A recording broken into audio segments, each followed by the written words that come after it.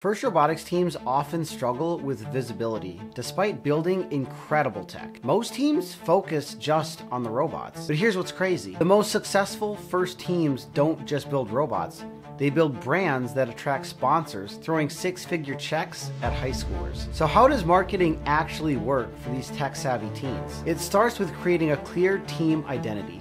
A memorable name, a distinctive logo, and a consistent message that tells your unique story. Think about it. The best teams craft narratives that showcase how FIRST transforms students, highlighting not just technical skills, but also teamwork, creative problem solving, and that special FIRST quality called gracious professionalism. Your marketing should answer one question. Why should anyone care about your team? Before social media, FIRST teams relied almost entirely on word of mouth and school announcements to find members and sponsors. Today's successful teams leverage Instagram, TikTok, and YouTube to document their journey from build season through competitions. But many teams still struggle with resources. You can't market what you can't measure or maintain. Don't forget, the most powerful marketing strategy still happens face-to-face. Digital strategies are essential, but in-person demos at community events create trust and connections that no social post can match. When potential sponsors meet actual students explaining their work with passion,